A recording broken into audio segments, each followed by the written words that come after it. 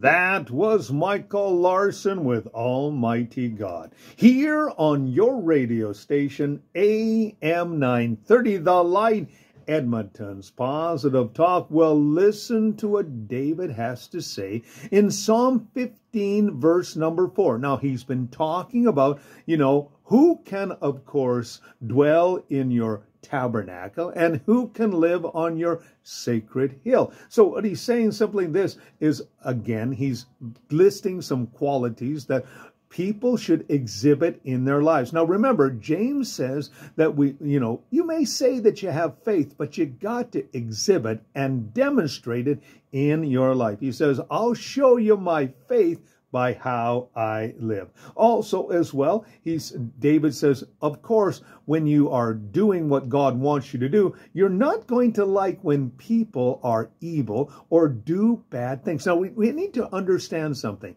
and that is you need to separate people from what they do. Remember, not everything that people do is right, but you have to ask yourself this question: what's the motivation behind it? And also as well, he says you need to be a person who honors the Lord. That simply means that in your life, your whole aim is to do the will of your Father. And a perfect example of that is the Lord Jesus Christ. His aim and goal was to do the will of his Father. And that's why he spent a lot of time in prayer, because he wanted to do the will of the Father. But today we also have another wonderful tool in our toolbox when it comes to doing the will of God. We have the Bible. And also as well, he says simply this: someone who keeps an oath even when it hurts and doesn't change their mind. That means that when you make a promise,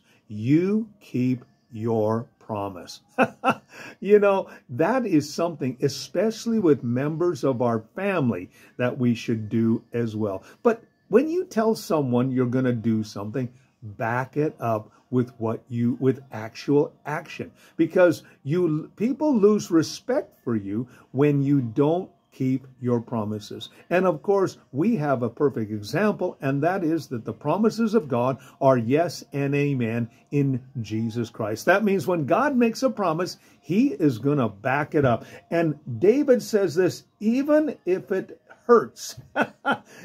Sometimes some of the promises that we make to people, it's going to cost us something.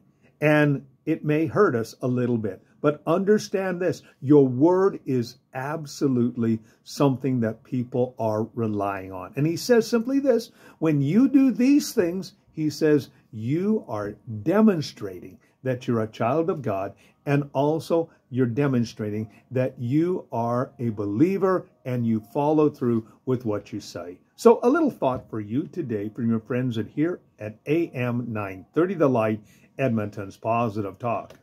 Your last-minute Zoom call